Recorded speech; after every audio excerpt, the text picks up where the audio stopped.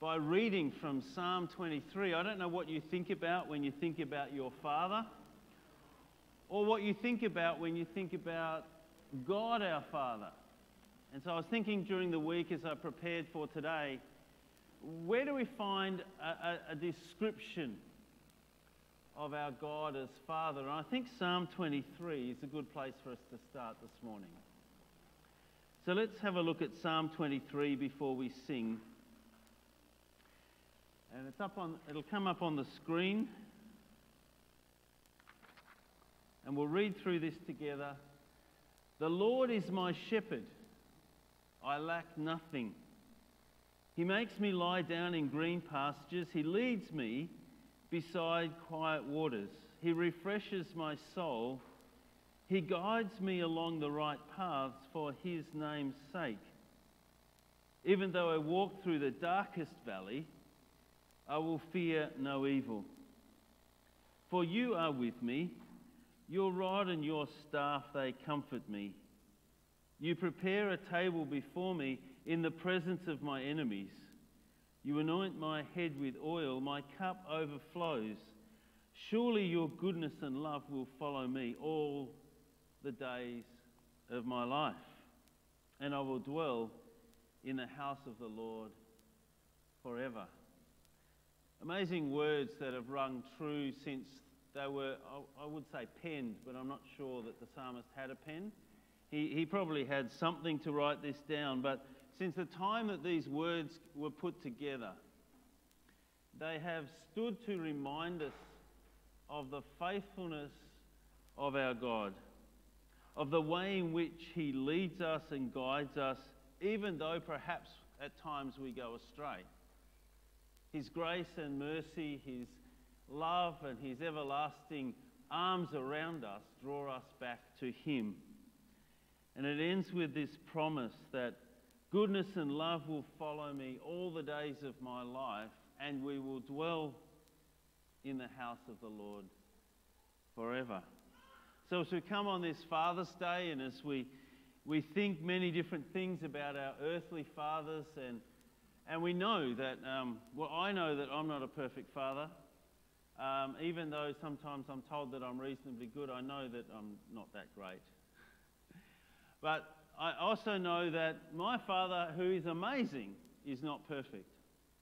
We don't come to necessarily celebrate humanity in the way in which it is broken, but we come to celebrate relationship with our Father today that is perfect.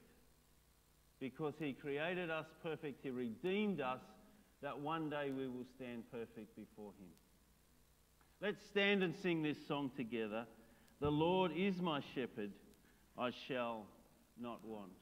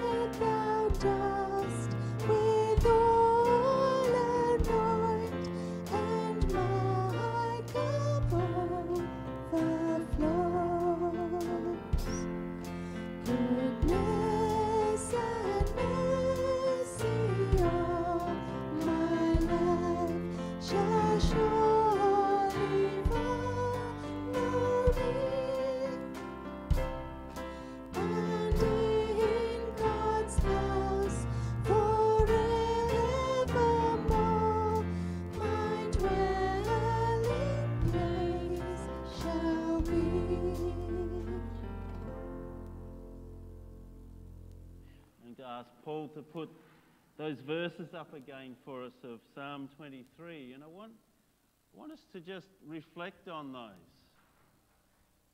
And I'm going to sort of do an open mic without a mic situation and ask you to just yell out, what is it about God that struck you as we read those words and sung those? What words impressed you or impacted you?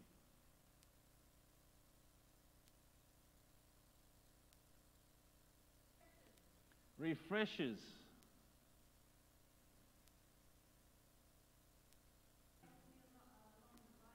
Guides you along the right paths. Amazing, isn't it? He provides everything. Everything. Everything. He is with us. Isn't that amazing? We don't deserve it, but He is with us.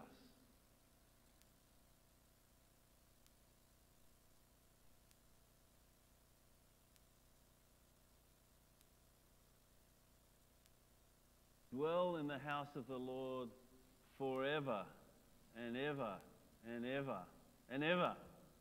What a promise.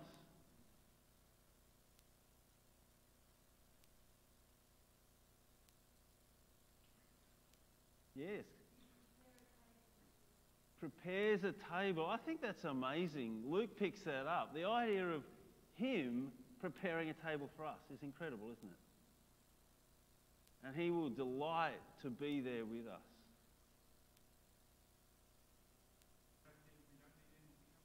We have Him, we don't need anything else. He provides everything. It is God's grace. And as we come to the communion table later, I'm going to pick up on that word. It's just God, isn't it? It's God, God, God for us. The security that brings. He's always there, rod and staff. There's pasture, there's water.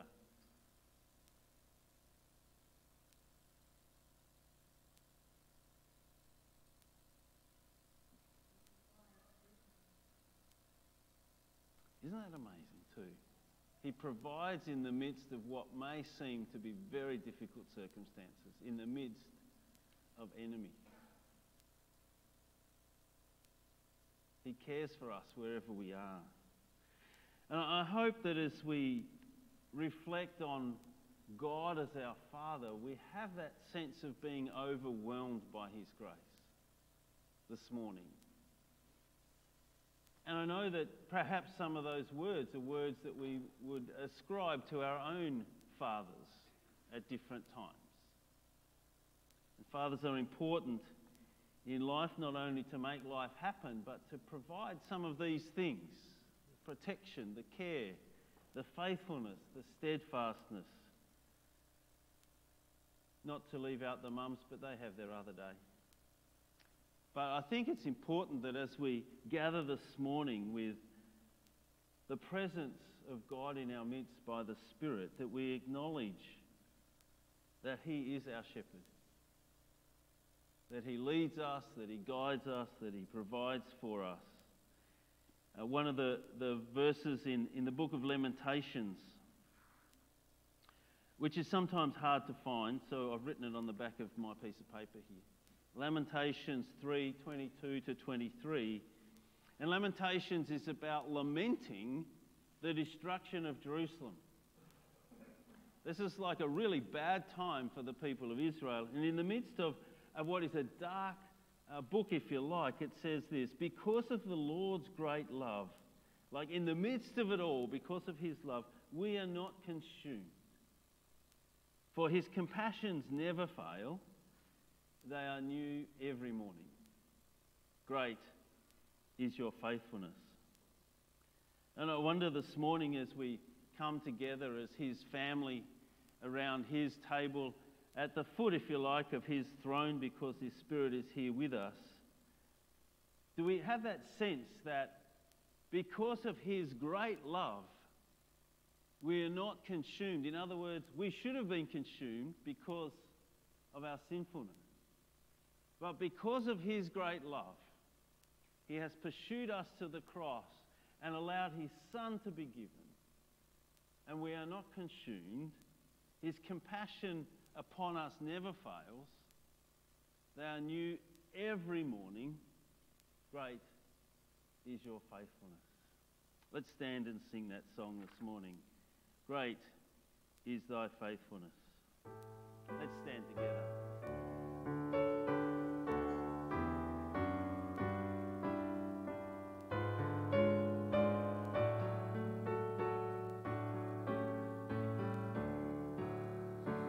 Great is thy faithfulness, O God, my Father.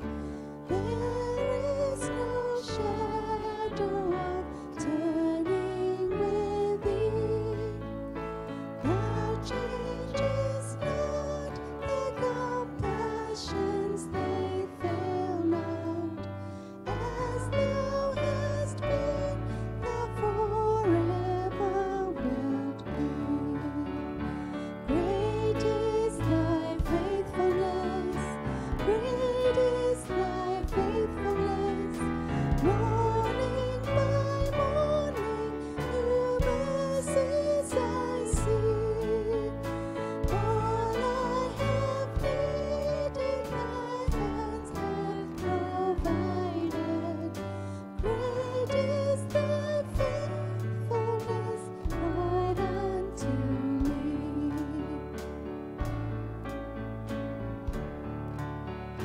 Summer and winter and springtime and harvest, sun, moon, and stars in their courses above, join with all nature in manifold witness to thy great faithfulness, mercy, and love. Great is thy faithfulness, great is thy faithfulness. Morning by morning, new mercies I see. All I have needed, thy hands have provided. Great is thy faithfulness, Lord, unto me.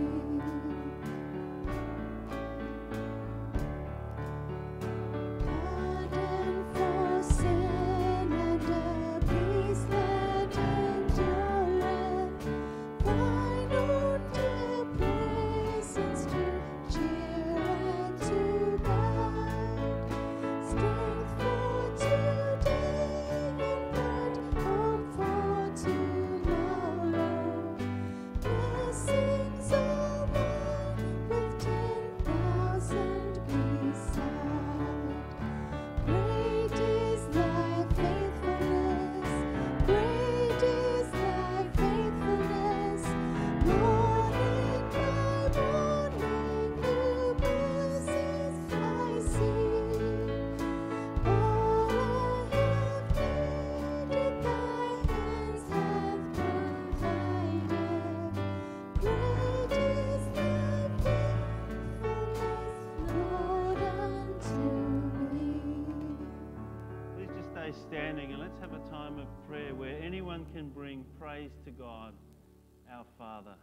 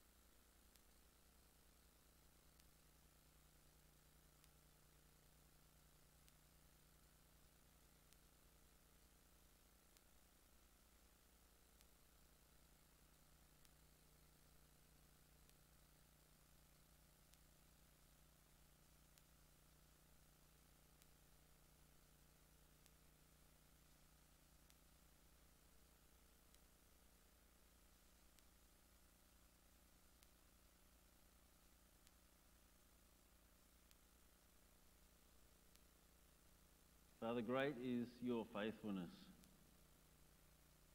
You don't give us what we deserve. You overwhelm us with grace. You love us. You love us. You love us. Father, this morning we come before you. We acknowledge your greatness and yet the sacrifice of sending your Son. Words cannot express your love for us, nor return the thanks from our hearts. We praise you in Jesus' name. Amen. Please be seated. I want to welcome everyone here this morning, and if you're visiting for the first time, or perhaps you're here because your father's here, well, welcome. It's great to have you here, and I trust that as we gather as one family together, it doesn't matter who our human father is, we come with the ultimate Father as our Father this morning. And so we're all brothers and sisters as we gather, and we thank you. David Shaw, Dr. David Shaw from Perth Bible College is going to speak to us a bit later on. Must be separated from our David Shaw, not that one is better than the other. That's not a competition.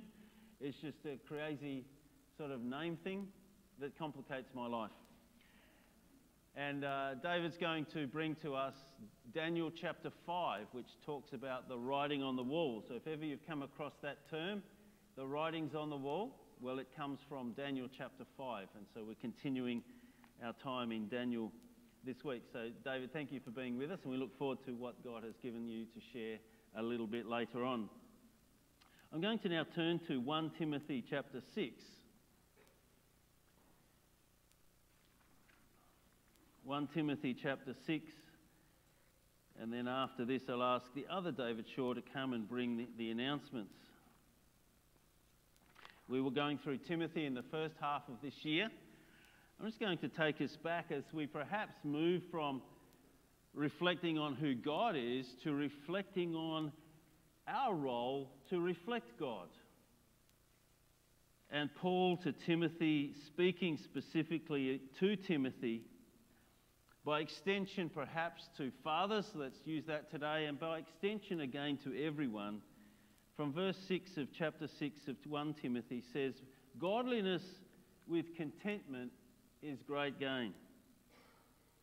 For we brought nothing into the world, and we can take nothing out of it. But if we have food and clothing, we will be content with that."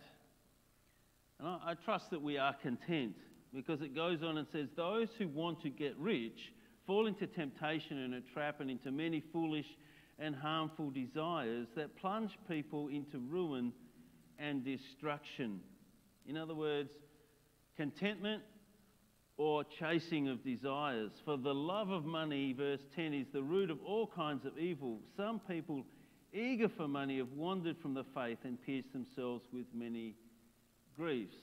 So saying money is a very strong distraction or desire that takes us away from being content with our God. Verse 11, "But you," or us, "man of God, flee from all this and pursue righteousness, goodness, faith, love, endurance, and gentleness." What a mixed bag. "But you, man of God, flee from all this," all the distractions, all the things that make us discontent, "pursue righteousness, godliness, faith, love, endurance, and gentleness. Fight the good fight of the faith. Take hold of the eternal life to which you were called." We'll leave it there. That's our charge this morning, isn't it? Under what we've talked about and sung about with "The Lord is my shepherd and great is thy faithfulness."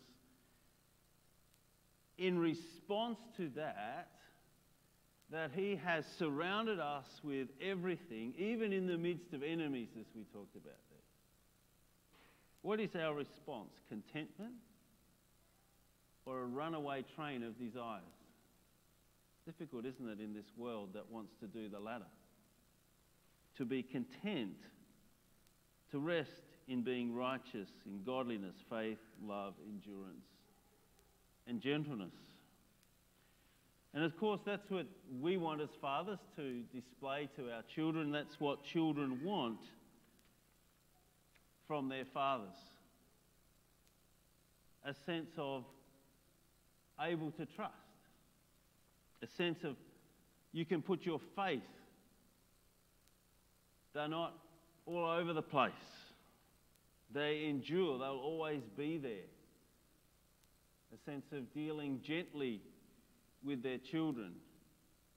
I have a moment with Kayla to do with a camera that I don't think she thinks I was too gentle in that moment.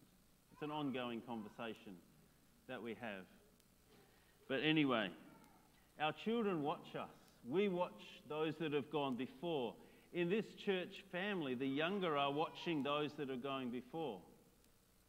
So I'm watching Alistair, and Bill, and Alan, other people that have had a real input into my life. I watch what my father does. I learn a lot from the way in which he just wants to serve everyone.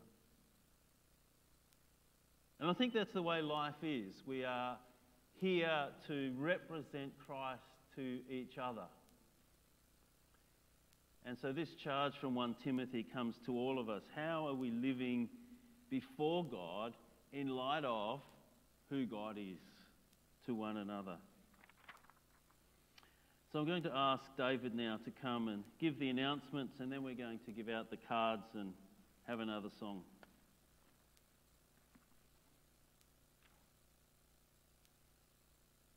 Thank you, David, and a great welcome to all of you as well. Dr. David Shaw, well, he's that one. That's obvious. He greeted me this morning and said it's like looking into the future. I'm assuming there's a positive thing in that somewhere. It's really good to have you here, and trust that you enjoy our time of fellowship together. Now, this Wednesday is an event it's been on for the last few Wednesdays. It's not that popular, not because it's not good, you're just doing other stuff. So, Stronger is an opportunity to come along and spend some time with Kelly. It's quite interesting to see the ones who do roll up and, they get sorted out and come in here and do their thing. I don't stay down here and watch it, obviously. But that is here at 9:15. If you'd like to come along, there's little brochures here to remind you. And Kelly Smith does a great job. She puts so much effort into it. It'll be rewarding if you come, if you've got the time to do that, ladies and younger ladies. Also, now there's something we've been talking about coming up on Saturday. What is it? What's coming up Saturday?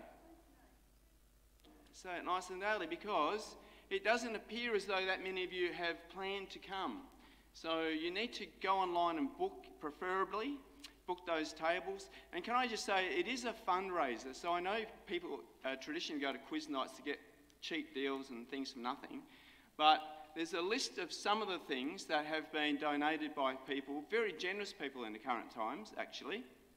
And we'd like you to come along and to pay a reasonable price for these things. Get in the enthusiasm of having fun. It's going to be quiet because it's going to be a silent auction. But please do that, because you will be rewarded by getting something, obviously, in return, but also the money that's raised will go towards the youth ministry here and also work in ministry overseas or wherever. So please support the quiz night on Saturday. That would be really good. I think you'd be a bit harassed afterwards, even though it's Father's Day afterwards, by some of the organisers. That's Saturday. Sunday is our AGM for those who are interested, and members, please come along and have that. It will follow Linga Longa Lunch. You're all welcome to stay and enjoy that. And then on the 25th, I wasn't going to mention it, but I will. It's the men's and lads' social event. It's on Saturday the 25th. I said that, I think. And it's going to be at Sorrento Bowls. It's going to be the real lawn bowling, and it's only $10. So that'll be a great opportunity to come along to that. It's the 25th. Towards the end of this week, coming back to this week, please remember our brother John Pass. He's going in hospital for a few days, rest and recuperation, probably in a hotel somewhere. No, please pray for him as you go in the hospital end of the week. God bless. Thank you. Thanks, David.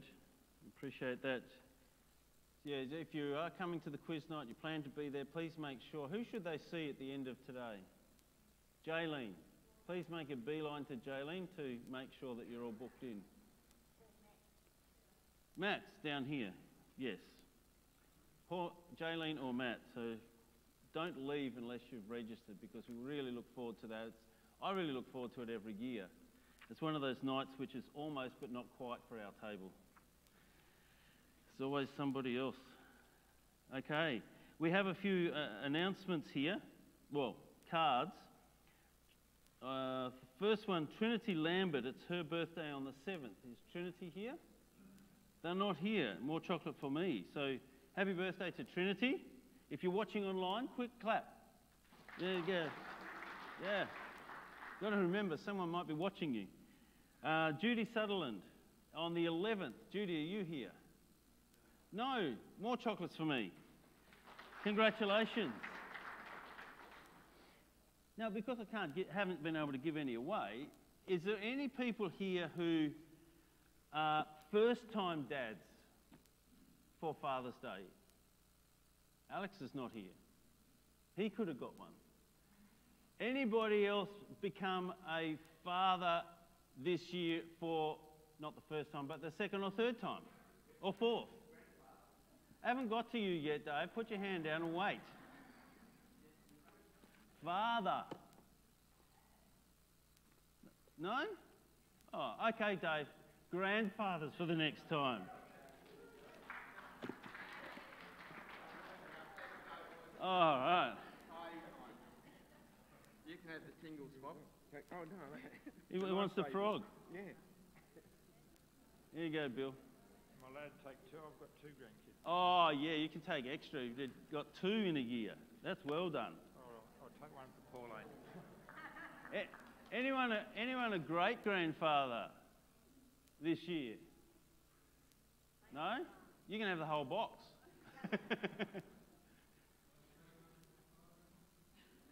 Sure. Which one do you want? There you go. Any other firsts for the men out there? What about uncles? Anyone an uncle for the first time? No? All right, maybe another year. It's exciting when things like that happen in families, isn't it? We're going to now stand and sing. You may have noticed that I've chosen some older songs. It's interesting, isn't it, how songs from different eras affect different generations of people. You actually, the songs that were around the time where you're forming your faith become important to you. And so the newer songs that we do are important for one generation. The older songs that I've chosen a few today have built up the faith of another generation. And so this song, I think, has lasted through many generations. This one is Amazing Grace. So let's stand and sing this as we give glory to God and come around the communion table.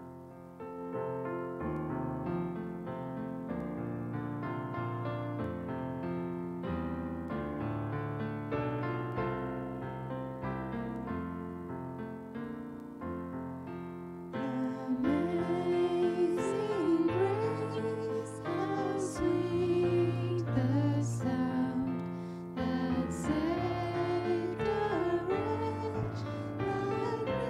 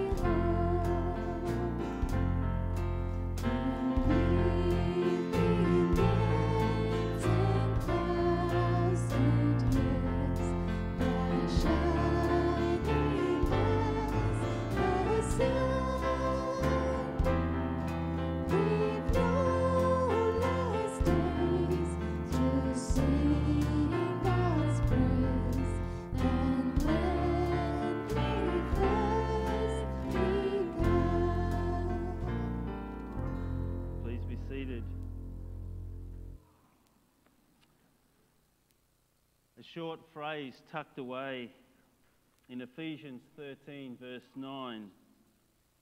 And just part of the verse actually says this. It says, "It is good for our heart to be strengthened by grace." It is good for our heart to be strengthened by grace. It's in the context of not having rituals or being given to ceremonial foods or things like that.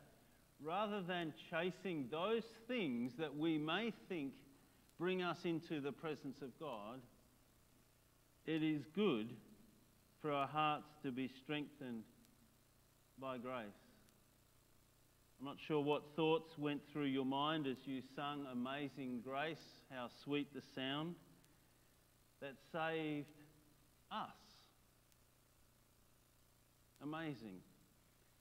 I think, certainly I think for myself, sometimes we live our life like we're one of those hamsters going around a treadmill.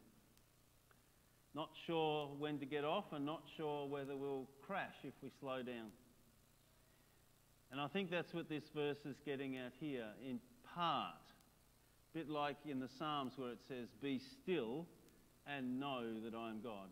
It is good for our hearts to be strengthened by grace. I wonder what that means for you as we come around the table. I think of the word overwhelmed. When is it that our hearts are strengthened by grace? Psalm 23 talks about our cup overflowing. There is this abundance. There is this joy that we can't contain. I was reading the autobiography of George Mueller, and he talks about the fact that when he came to faith and he was starting on his pastoral ministry, of reading God's word and of talking about it with other people and of being so captivated with the joy of the Lord that he couldn't sleep all night. I think his heart was captured by grace. I think he was overwhelmed. I think his cup overflowed. I know that for those of us that believe and those that come regularly and participate, at some point in time, God has intersected our life and our life has been given over to him. And at that point, we realised the abundance of salvation that comes through knowledge and faith in the Lord Jesus Christ. And at that point, we could probably say our cup overflowed. We were overwhelmed. We realised who we were in the context of the God of the universe.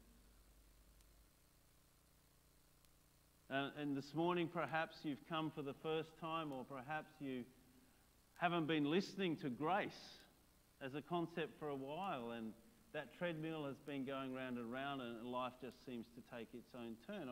I trust this morning as we focus on the cup and the bread,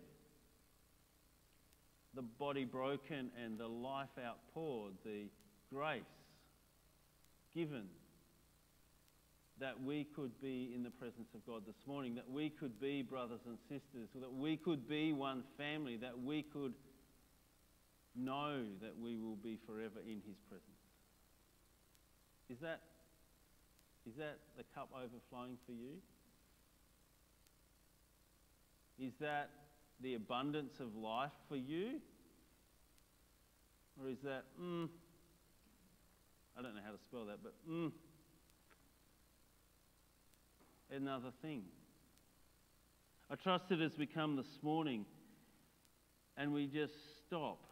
And I want us to do that as we, in a moment, we will come forward to these three tables here, come one at a time and just take a cup, and there's a slice of bread on a toothpick, come and take that. And then there's also the offering where we can give back to God from all that he's given to us. And just, I want you to just go back and reflect on the abundance of grace that he's given to you, and ask yourself, what is your response, your life response to his amazing grace? Let me pray, and then please come forward and take communion this morning.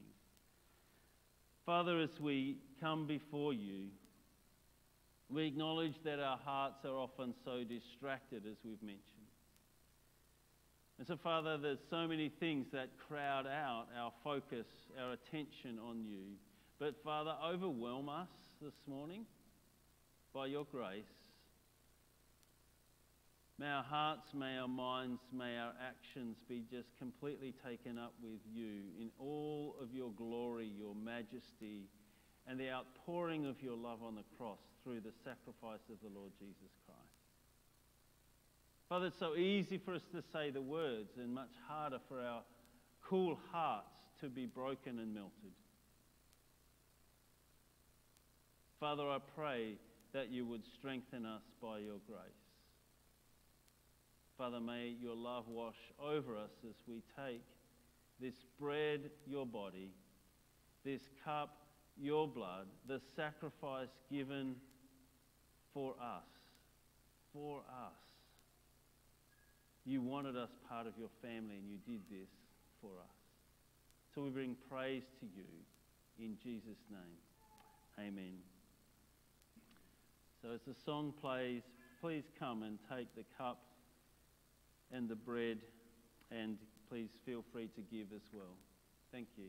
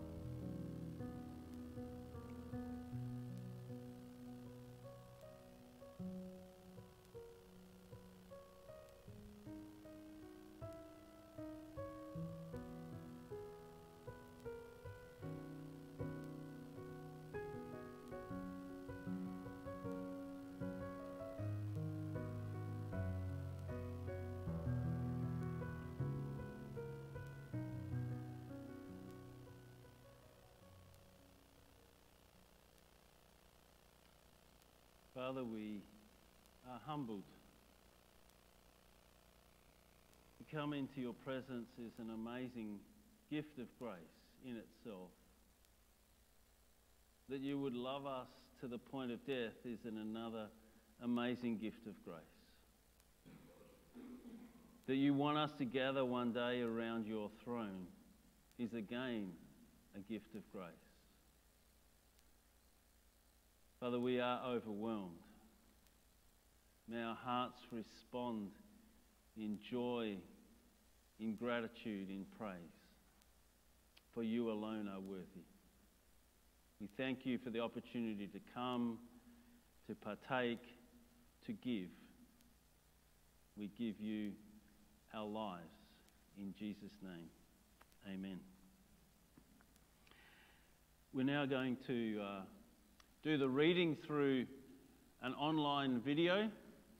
Daniel chapter 5, if you want to follow along, the narrator picks up most of the words of the chapter. I thought this is better than me reading it out. After this, we're going to sing a song, King of Kings. During that song, the children can go out to their Pathfinders classes. And then after that song, David Shaw will come and speak to us from this passage. So let's take a look at Daniel 5 on the screen.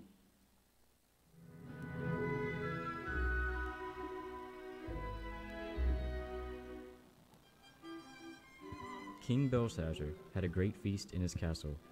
He invited thousands of his lords to come and drink wine with him.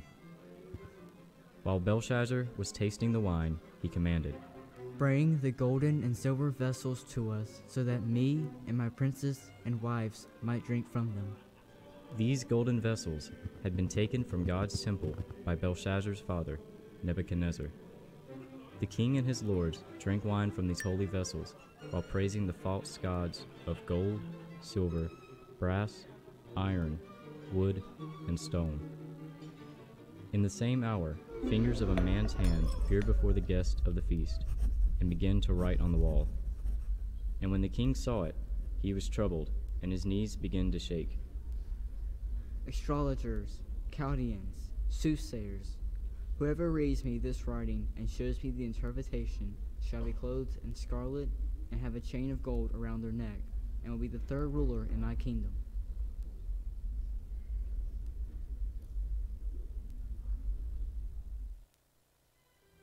All the king's wise men came to try and read the writing on the wall, but none could make any sense of the writing. This troubled the king even more. Now the queen heard how troubled the king was, and came into the banquet house and told him, "Let not your thoughts trouble ye. There is a man in your kingdom who has the spirit of the holy gods.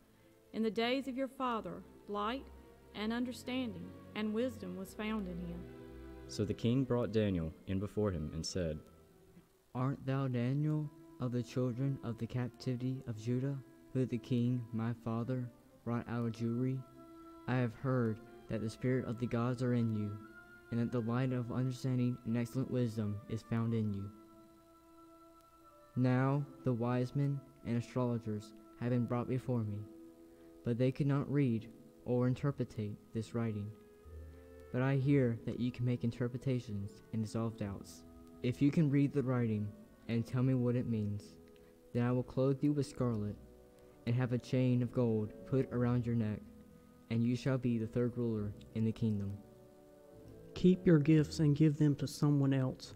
I will read the writing on the wall and make known the interpretations. The Most High God gave Nebuchadnezzar, your father, a kingdom and majesty and glory and honor.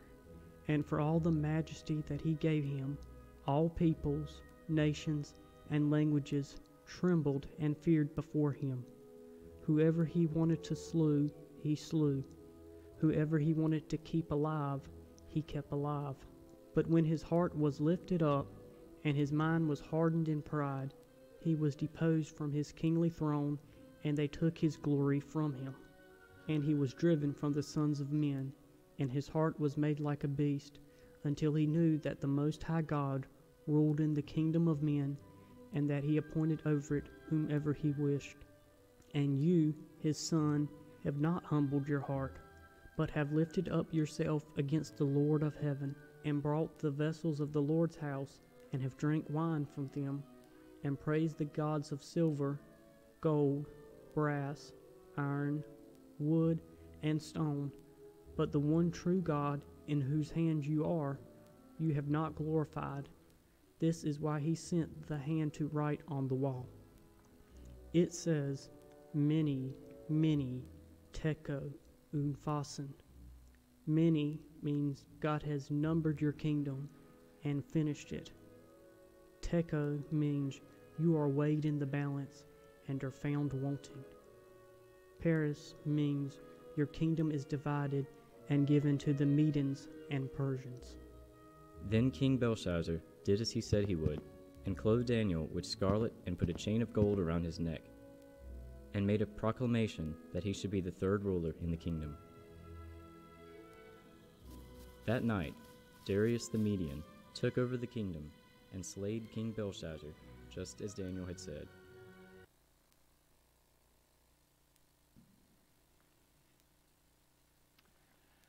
Okay, let's stand and sing this song, King of Kings, Majesty.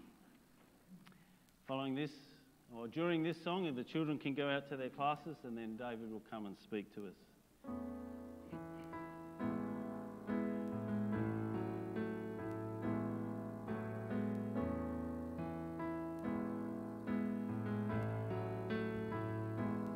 King of kings, majesty, God of heaven, living in me, gentle Savior, closest friend, strong deliverer, beginning and end. All within me falls at your throne, your majesty. I can't forget. I lay my all before you now. In royal robes I don't deserve. I live to serve your majesty.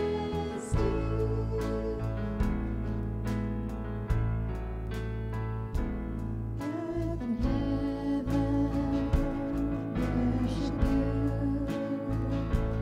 Love eternal, faithful and true. Who brought the nations, ransom soul. Brought the sinner near to your throne. All within me cries out in praise, your majesty. I can't forget. I lay my all before you now. In royal robes I don't deserve. I live to serve your majesty. I live to serve your majesty. I live to serve your majesty. Please be seated. Thanks, David.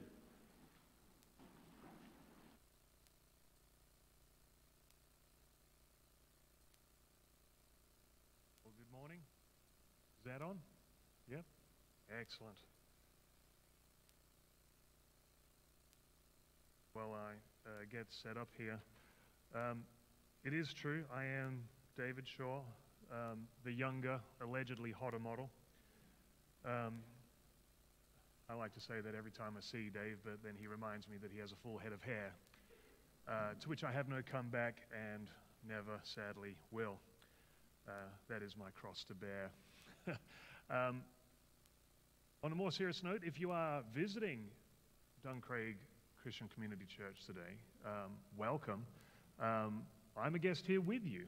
And I'd like to sort of at the outset lay down a challenge. If you're serious about investigating the faith, the Christian faith, don't just come here today and be one and done. I'd want to sort of lay down a challenge to both you and the church here, if I may, but that is to actually give the church a year of your life. And the reason I say that is because, you know, being one and done, you don't actually get to see God at work in the lives of the community of believers here. But if you give them a year, I would put it to you that you will see the grace and glory of God in the members here, and that you will see how it shapes and changes lives in ways that are manifestly good and beautiful. And I say that not just because Christianity works, but because it's true. And so give this church a year if you're visiting today. Get to know the people. Get to know the good, the bad, and the ugly, and see the grace of God at work in these people. That would be my challenge for you at the outset today before we get into the Word. I'm going to pray, and then we will dig in. Father in heaven, as we consider Daniel chapter 5 and the writing on the wall, would you give us eyes to see, ears to hear, and hearts to receive its truth? In Jesus' name, amen. I begin with a sad illustration. Sad for me. Sad for some of you, I presume. But in 2015, the Hawthorn Hawks played the West Coast Eagles in the AFL Grand Final. And there were two key moments in that game where you just knew the writing was on the wall. Jack Darling's dropped mark when he had a clear view and could have gone back and sort of slotted the goal and settled the nerves and maybe gotten back into the game. That was one. And the other was the awful Luke Hodge threading the needle from almost 50 out on his left foot in the wrong pocket. And at that point, you just knew that the Eagles' day was done no matter what happened from then on in. The writing was on the wall. I'm pleased to say that 3 or 4 or 5 years later now, that the writing is on the wall for Hawthorn after losing to Adelaide earlier this season. So, that's a little sort of friendly dig, a little payback there for David Smith. But we all know what that means, don't we? We know that when the writing is on the wall, things are going to end badly, right? That's what we know. And the expression actually comes from this part of the Bible. If you've heard that expression and wondered, where on earth does this idea of the writing on the wall come from? It comes from right here in Daniel chapter 5. It's a long passage. I'm not going to be able to go verse by verse as I would ordinarily like to, but what I hope to do is pick some key details that help thread the passage together. So I want to begin in verses 1 to 4. So if you can read along with me here. And as cute as the video was, for the sake of the kiddies, it doesn't quite capture the tone, if I may put it bluntly. This is tense, and it's action-packed, and there are a few kind of almost graphic word plays in here that give the gist of what's really going on. Here we go. We know that there was a great feast for 1,000 of Belshazzar's lords, and they drank wine in front of the 1,000. Now, Belshazzar at this point is probably drunk. And at this point in verse 2, he commands that the vessels of gold and silver that Nebuchadnezzar his father had taken out of the temple in Jerusalem be brought, that the king and his lords, his wives and his concubines might drink from them. And so they brought the golden vessels that had been taken out of the Jerusalem temple, the house of God in Jerusalem, and the king, that's Belshazzar, and his lords and his wives and his concubines drank from them. They drank wine and praised the gods of gold and silver, bronze, iron, wood, and stone. What I want to pick up on here to start with is the vessels. The things that have been taken by Nebuchadnezzar from the Jerusalem temple and brought back to Babylon. This is absolutely key to everything that unfolds. You see, the vessels represent something to the Babylonians on the one hand and to the Jewish exiles on the other. To the Babylonians, the vessels symbolize the superiority of Babylon's gods over the defeated God of Israel. That Babylon won. And they won, and we know that they won because they have the goods from Jerusalem's temple. Because that's what you do when you win. You pillage from the people and their gods. For the Babylonians, these temple vessels are a sign of victory and dominance and power over the exiles. But to the people of Israel, the temple vessels were a sign of hope that God was not actually finished with his people, that one day there would be grace again.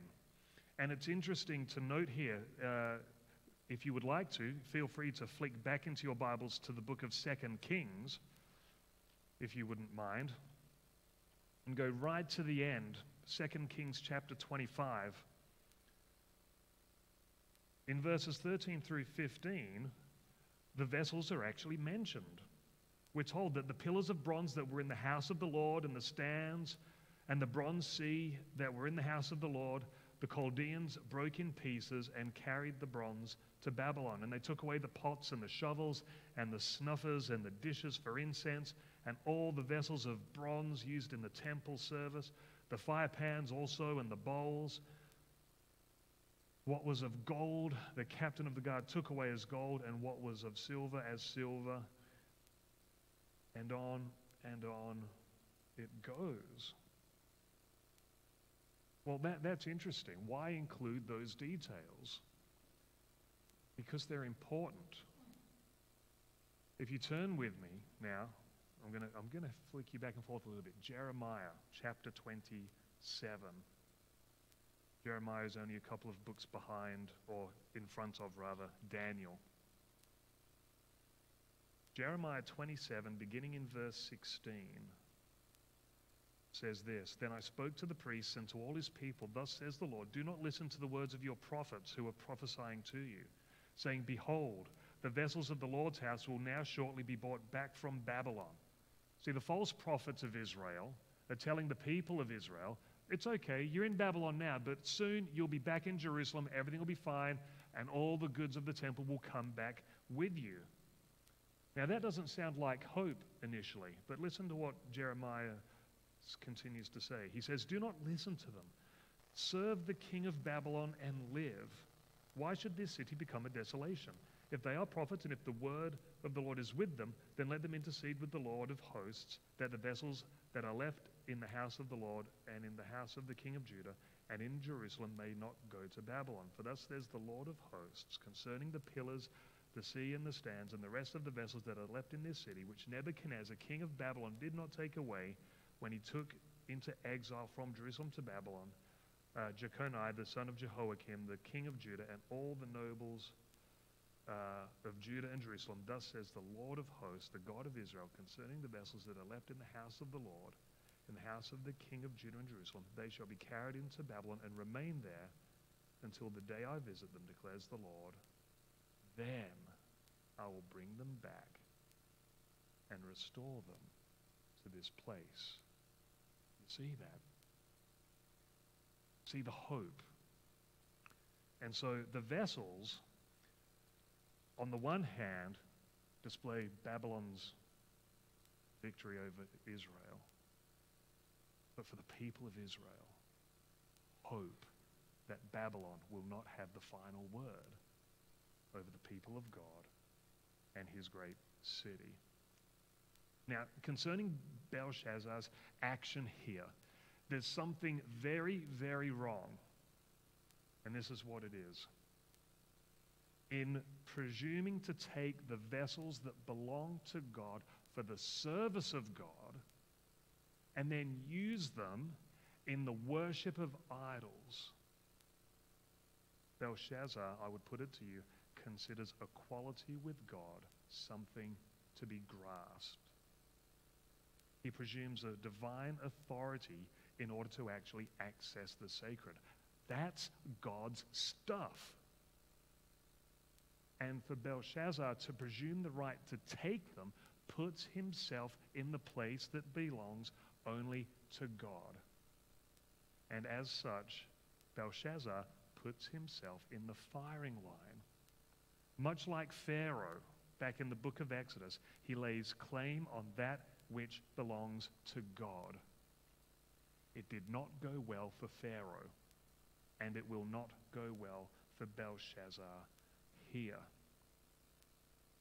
And this is the point at which we see the writing on the wall. Immediately. Now, you all did Daniel chapter 4 last week, didn't you? Is that right? Yeah? If you flick back only a few verses to Daniel chapter 4, verse 33, we are told that immediately the word of the Lord against Nebuchadnezzar was fulfilled, and he was driven from among men and ate grass like an ox. And his body was wet with the dew of heaven until his hair grew as long as eagle's feathers, and his nails were like bird claws. Immediately, judgment. And it's the same for Belshazzar. Immediately, judgment is coming. The fingers of a human hand appeared and wrote on the plaster of the king's palace opposite the lampstand. And the message that is displayed, Mene, Mina, Tekel, Parsin. Now, we'll get to what that means momentarily, but what I want to do is focus on the reaction of the king. The king's color changed and his thoughts alarmed him. His limbs gave way and his knees knocked together. The king called loudly to bring the enchanters, the Chaldeans, and the astrologers. He says, if you can decipher this, if you can interpret this, you shall be clothed in purple, you have a gold chain, you'll be made the third ruler in the kingdom. And the king's wise men came and they couldn't figure it out. And then the queen comes along. Verse 10. Because the diviners had failed. O king, live forever. Let your thoughts not alarm you or your color change. There's a man in the kingdom in whom is the spirit of the holy gods. In the days of your father, Nebuchadnezzar, light and understanding and wisdom, like the wisdom of the gods, was found in him. And Nebuchadnezzar made him chief of the magicians, the enchanters, the Chaldeans, and the astrologers, because an excellent spirit, knowledge, and understanding to interpret dreams, explain riddles, and solve problems were found in this Daniel, whom the king named Belteshazzar, not to be confused with King Belshazzar. Now let Daniel be called, and he will show you the interpretation. The queen displays good sense. But there's a play on words here that I think is absolutely magical and hilarious. You see, when we are told in verse 6, verse 6, beg your pardon, that the king's color changed, his thoughts alarmed him, his limbs gave way, and his knees knocked together. The Hebrew literally says something along the lines of that the knots of Belshazzar's bowels were loosened. Let me put that in Australian slang. He packed his dacks. That's what happened. Sometimes Bible translators are too polite. He is freaking out. But the wordplay comes later in verse 12, where the queen informs us that Daniel is one who can loosen knots. That the one who can give Belshazzar the interpretation of what is written, it's sort of the idea is to interpret riddles, to loosen knots, and the one who can help Belshazzar is the one who can loosen knots, and Belshazzar is the one for whom the knots of his bowels have been loosened. It's The queen is really giving it to Belshazzar by putting it like that. And it shows you the kind of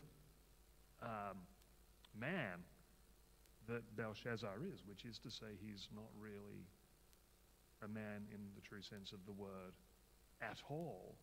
And that will come forward as we get into the translation of the message that the Lord has for Belshazzar. So after the failure of Babylon's divines, it is suggested to call Daniel.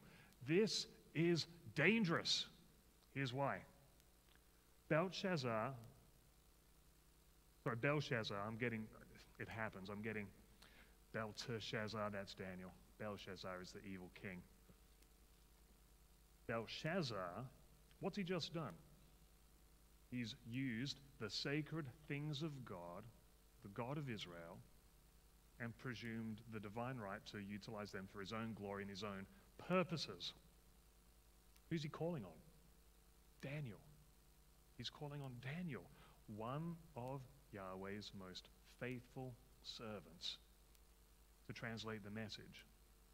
Now, this is the point in the scriptures. If emojis had been invented, it'd be like this. Really? Are you sure that's a good idea? But the queen knows her stuff. She knows the history that Belshazzar ought to have known. And so Belshazzar takes this frankly dangerous step in having just offended the God of Israel to call on one of the God of Israel's most faithful servants to interpret this message. And then that brings us now to verse 13. Now, I need to give you a little bit of background to the conversation that's about to unfold. It's not pleasant, and there's a reason why. You see, Belshazzar, although he has been called on a couple of occasions already the son of Nebuchadnezzar, or Nebuchadnezzar has been referred to as Belshazzar's father, that's not quite true. Belshazzar is not related to Nebuchadnezzar. He is a successor, not so much a son. And the use of the language that you have here in the original Hebrew is actually common to the time period of the era. If you were the successor of someone, whether or not you were related, you might be called their descendant or their son. And that's what's going on here. Belshazzar is in fact the son of a king Nabonidus. And Nabonidus reigned in Babylon from 556 to 539 BC. And he came to power because of a successful coup over Nebuchadnezzar's grandson, Labeshi-Marduk.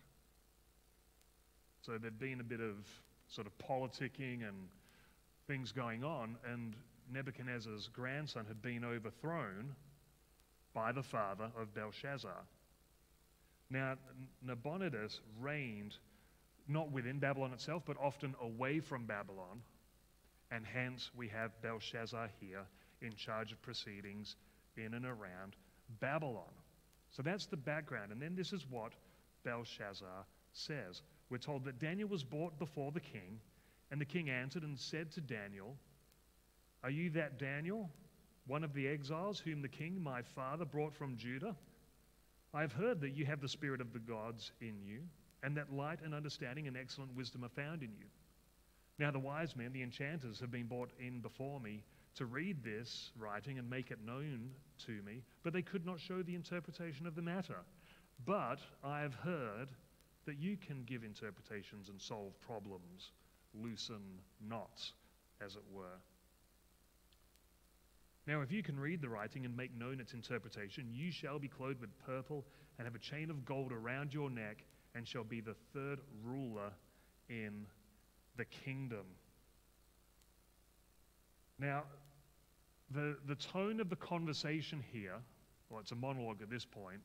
Daniel hasn't yet responded, but it's one of posturing pride. He refers to Daniel as an exile. He puts Daniel in his place. He reminds him, you're just a slave. You're a nobody here. One of the exiles. But more than that, Daniel is a symbol of Nebuchadnezzar's reign. It was Nebuchadnezzar who had brought Daniel and Shadrach and Meshach and Abednego back in Daniel chapter 3. These were men that were brought to Babylon by Nebuchadnezzar, and so it's a reminder of Nebuchadnezzar's reign. And that doesn't sit well with Belshazzar.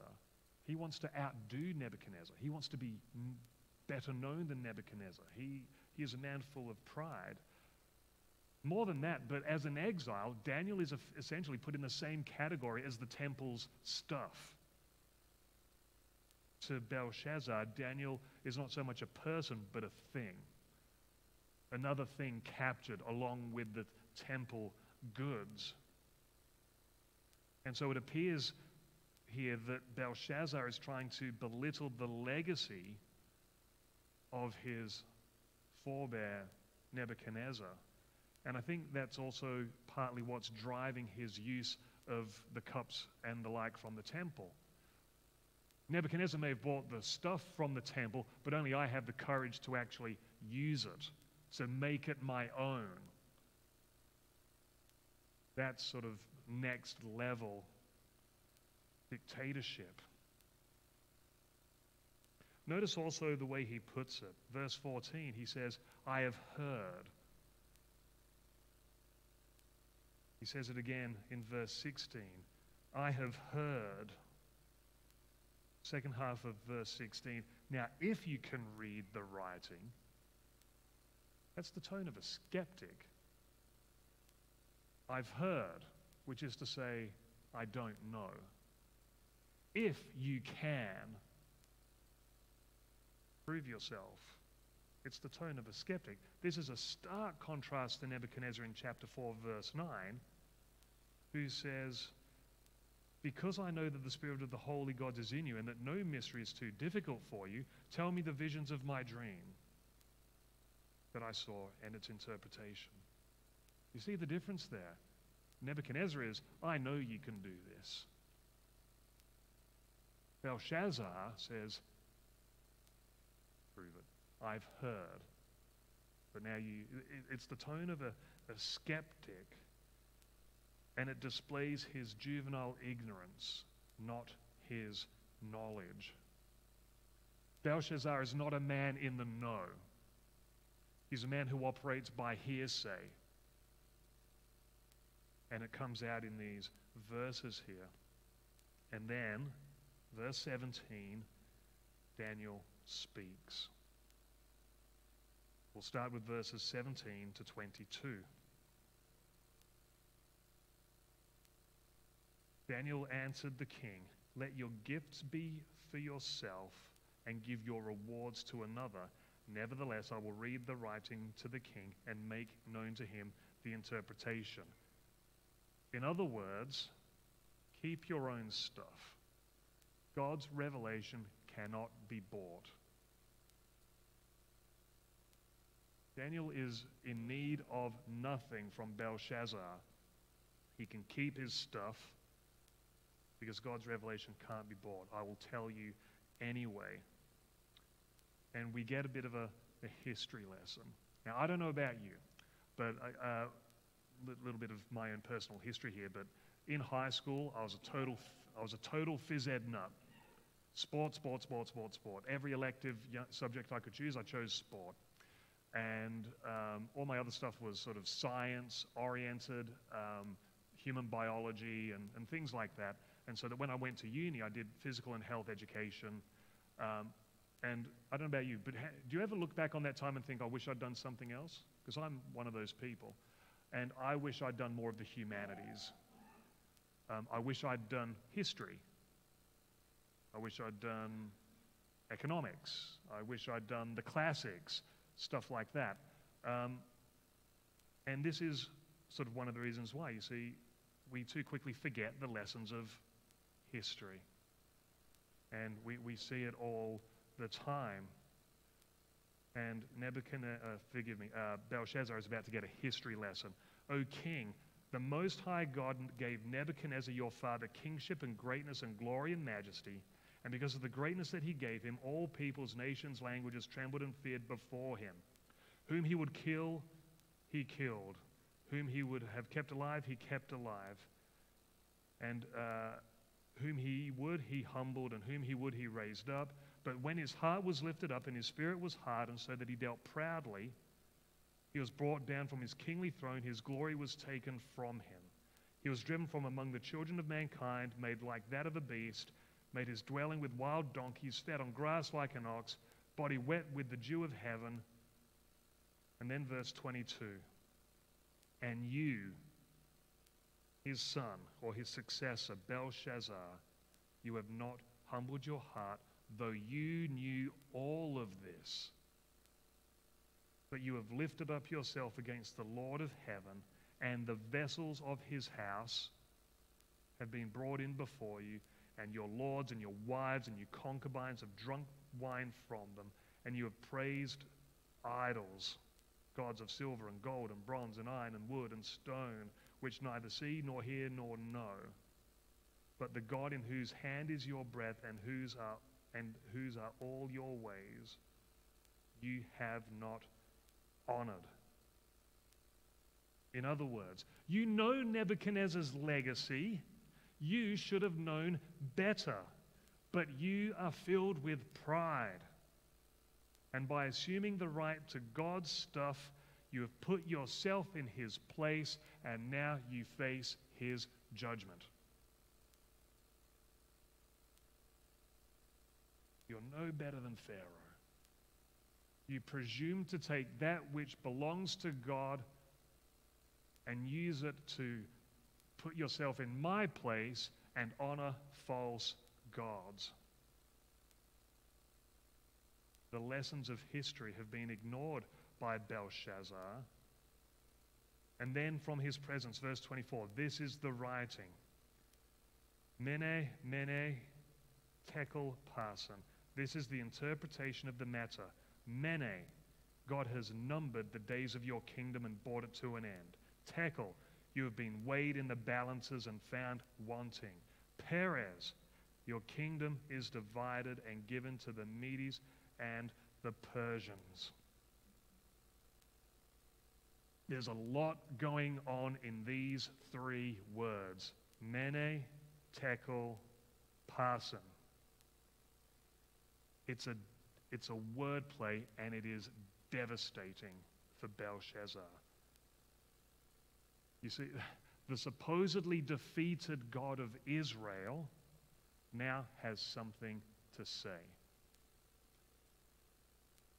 And there's a double wordplay going on here, and I credit where credit's due. So James Bejon, who is a young Old Testament expert working at Tyndale House, shared some of this online recently, and it's absolutely brilliant. But the words that are presented, mene, tekel, parson, they function as both nouns and verbs, depending on how you read them, and Daniel takes some liberties in his reading. The nouns reveal Belshazzar's reality, while the verbs reveal God's judgment on him. Firstly, Belshazzar's reality. Mina can be interpreted as currency. A mina is the equivalent of 60 shekels. Keep that in your mind. 60 shekels. Tekel is the pronunciation that the Hebrews would use for shekel. Okay? So a mina is 60 shekels. A mina, in other words, is much more valuable. A single mina is much more valuable than a single shekel. Then a parson is a half mina or a half shekel. Something divided. But as verbs, a mina is numbered, a tekel is weighed, and a parson is divided. So I'm going to try and thread the needle here and put all this together. The mina is Babylon's worth.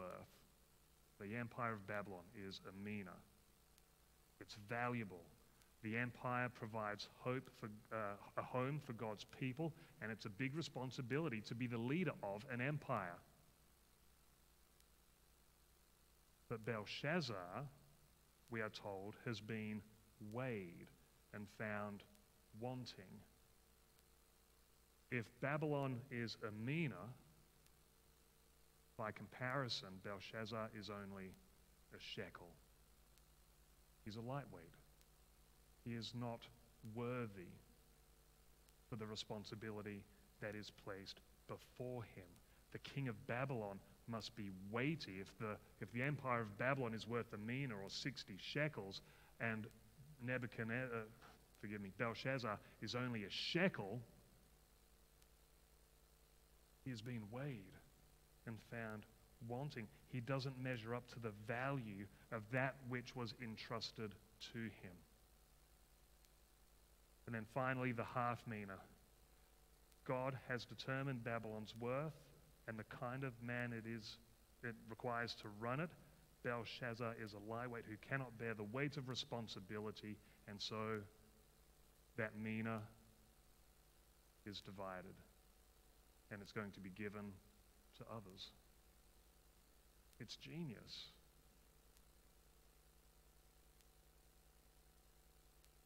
What the words mean, in essence, in terms of Belshazzar's judgment, is that he is a lightweight, not fit for the responsibility of leading an empire such as Babylon, that he is all froth and no bubble, a mere pretender. And so he is judged. It's a devastating critique. Single words with double meanings in their nouns and verb forms that absolutely shatter the pride, the ignorance, the foolishness of Belshazzar. He is but a lightweight, and his kingdom will be divided and given to another. Verse 30 and 31, that very night, immediately, if you go back to verse 5, Belshazzar, the Chaldean king, was killed, and Darius the Mede received the kingdom, being about 62 years old. And that's kind of where it all ends. It ends with the judgment of Belshazzar and the kingdom of Babylon divided. Three words that penetrate to the heart of Belshazzar's character and his unworthiness for the role in which he found himself. A man who presumed to place himself in God's shoes, use God's stuff to praise idols, and God is having none of it. Mina, tekel, parson. The days of your kingdom have been numbered. You have been weighed. You have been found wanting. Death. But that leaves us with a problem, doesn't it? The judgment of God. And we, in our day and age, we really struggle with the idea of a God who judges. But the answer to the judgment of God is found in God himself, because the God who judges, the God of Israel, the God who has revealed himself in the person and work of Jesus Christ, is also the God who gives and offers mercy. See, what drives Belshazzar's actions are pride and insecurity. He feels the need to best those who have gone before, to put others down, to make himself known. Like Adam and Eve, to put themselves in the position of God by taking that which belongs to him.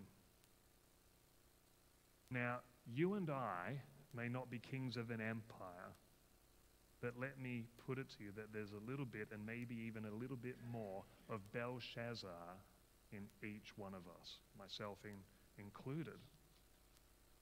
There's something that drives us. We want to be known. We want to matter. We want to know that we count, that we are somebody. And so we strive. We might act like little gods controlling our own destiny. And I don't know about you, but I have lived that life, and I found that life utterly exhausting. And so what would Jesus say to the little Belshazzar that maybe lives in each one of us? How do we cease the striving? How do we cease? How do we get off the treadmill that drives us? Matthew chapter 11, verse 25, I'll begin. At that time, Jesus declared, I thank you, Father, Lord of heaven and earth, that you have hidden these things from the wise and understanding and revealed them to little children. Yes, Father, for such was your gracious will. All things have been handed over to me by my Father, and no one knows the Son except the Father, and no one knows the Father except the Son, and anyone whom the Son chooses to reveal him. Verse 28. Come to me, all who labor and strive and are insecure and heavy laden. I will give you rest.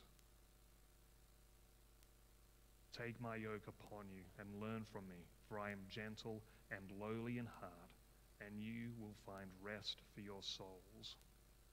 For my yoke is easy, and my burden is light. Eugene Peterson, in his Message translation, says, learn the unforced rhythms of grace. If we have a little Belshazzar in ourselves that wants to strive and put ourselves in a position of importance and godlike status, we will find it exhausting. We will come to the end of our rope, and Jesus would say to us, come to me, lay down that burden, and I will give you rest. Know the unforced rhythms of grace. You see, we live in a world actually where it's really hard to find that now. If any of you are on social media, things can get out of hand real fast if you write something and someone misunderstands it, and you can get dragged over the coals ad infinitum forever and ever. You are forever judged. You are forever dragged over the coals. There is no grace. There is no forgiveness. There is no rest. Judgment has been pronounced. But in Christ, in Jesus Christ, there is rest. There is forgiveness. There is a clean slate. If we would but take a step back and remember that we are not God, that whatever we think belongs to us for our glory actually belongs to God and His glory, then God can actually do a miracle in each of our hearts and find rest for our souls. You see, in Jesus, there's a new writing on the wall. And it's not Mina, Tekel, Parson. It's come to me and find your rest. See, in Christ, you have everything that you need and more. And it's in Him. Kind of fitting for Father's Day, really, but what Jesus is saying here is that my Father knows you, and He sent me for you so that you might find rest for your soul in the love of your Heavenly Father. Let's pray.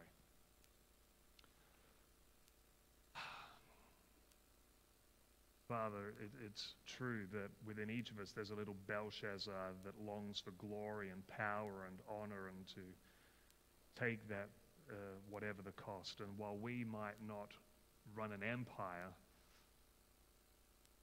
do strive for glory. We do strive for honor. And it's exhausting. So, Father, may we come to the end of our striving and of ourselves and find our perfect rest in you. We thank you that the Heavenly Father, our Heavenly Father, knows us and that he sent his Son Jesus. Give us rest so that we might cease from our striving, find rest for our souls, and know that you are truly God. Father, we thank you that this has been bought for us through the blood of Jesus, whose death we are ransomed, redeemed, and restored to right relationship with you, that he died the death we could not die, reconcile us to you because we could not do it ourselves. Father, we thank you for this grace today. In Jesus' name, amen. Amen. Thank you.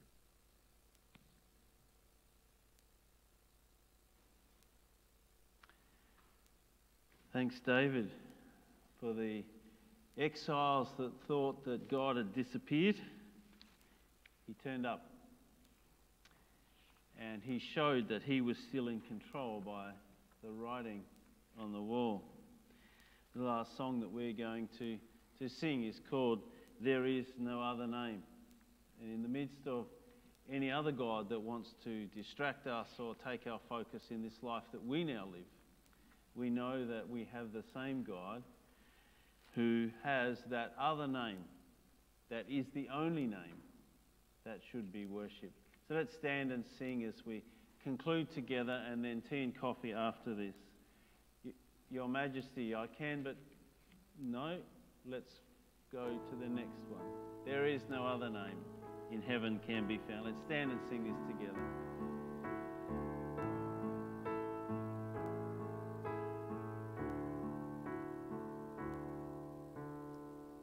There is no other name in heaven can be found, through whom we are redeemed, through whom your grace abounds. No other name can save but Jesus Christ our Lord.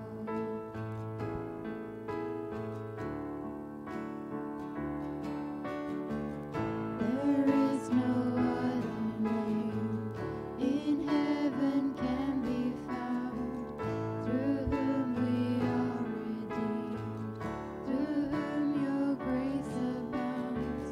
No other name can save but Jesus Christ our Lord.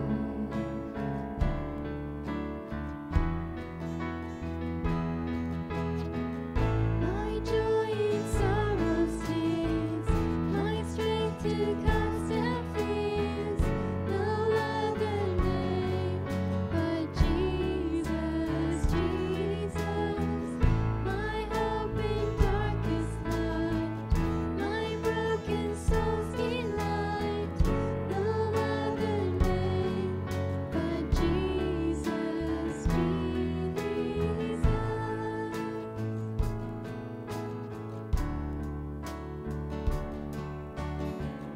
There is no victory but Jesus crucified, no other cure for sin but that our Savior died, no other hope we have but that He rose again.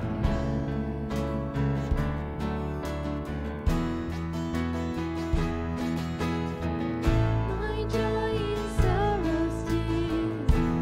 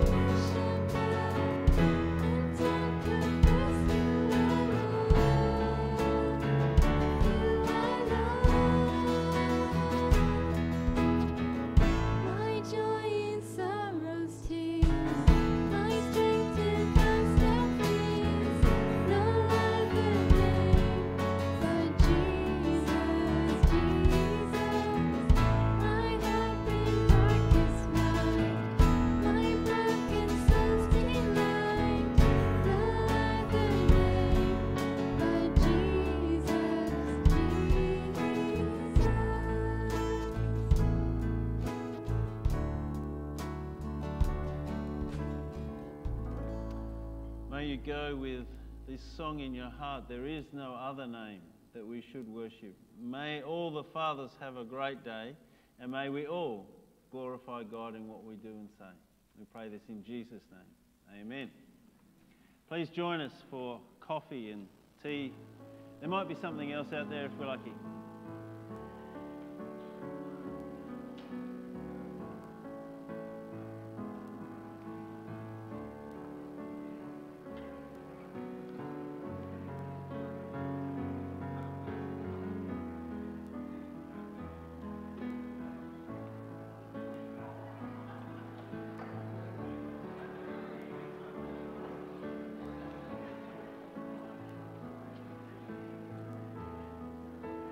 Thank you, guys.